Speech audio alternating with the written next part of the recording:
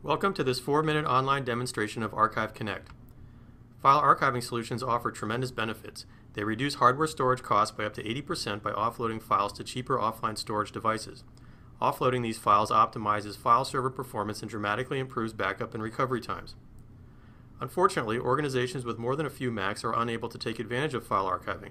This is because the Mac's advanced usability features like Quick Look and CoverFlow trigger mass recalls of archived files. Simply browsing folders with the Mac Finder can generate requests for thousands of file previews. This can in turn generate thousands of file recalls, swamping file servers, locking up desktops, and making the system unusable for everyone in the company. ArchiveConnect solves this problem by providing Macs with seamless access to archived files. ArchiveConnect eliminates unintended mass recalls of archived files while allowing the Mac to continue generating previews for online files. Finally, ArchiveConnect increases user productivity by providing end users with fast, self-service access to archived files. Now let's see ArchiveConnect in action. First, I want to show you how a Mac interacts with file archiving solutions without ArchiveConnect. Before I do that, let's take a look at the Windows file server using Remote Desktop. As you can see, there are a mixture of online and archived or offline files. Any file that has an attribute ending in O is offline, and in this case we have a number of files ending in O. Those without O's are files that are online and have not been archived.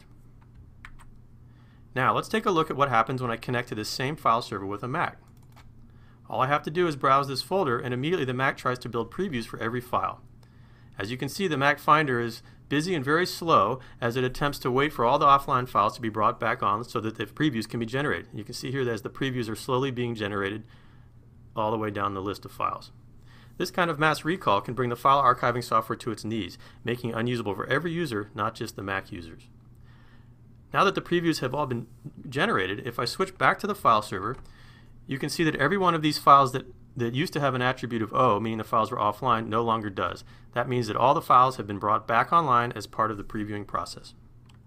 Now, let's take a look at how a Mac behaves when ArchiveConnect is installed.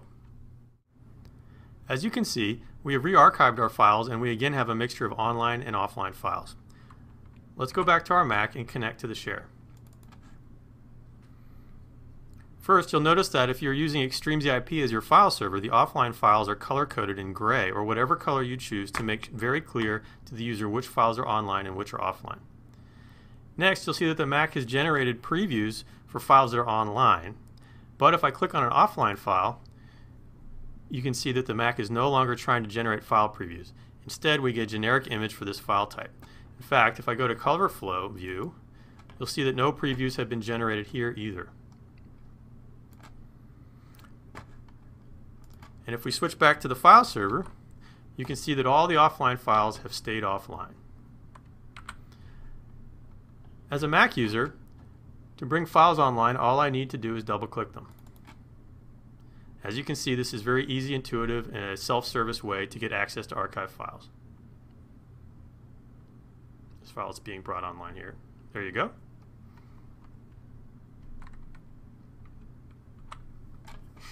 Another feature that ArchiveConnect provides is a contextual menu plugin that allows you to explicitly bring files online.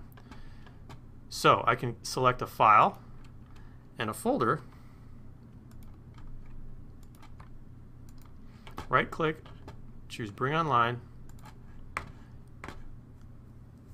and ArchiveConnect tells me that there are 86 files offline, and it asks me to confirm if I want to bring all the files back online.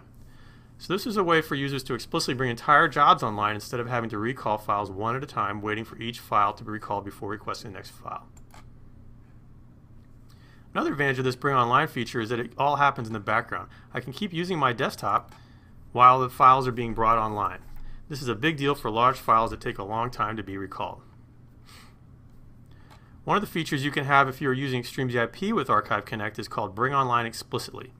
This feature requires users to use the Bring Online feature, which ensures that users won't accidentally be bringing files online by double-clicking on them.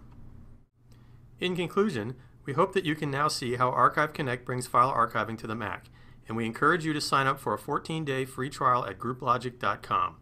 Or, to learn more, you can call or email us to reach a salesperson who will answer any questions you might have. Thanks so much for watching this ArchiveConnect presentation.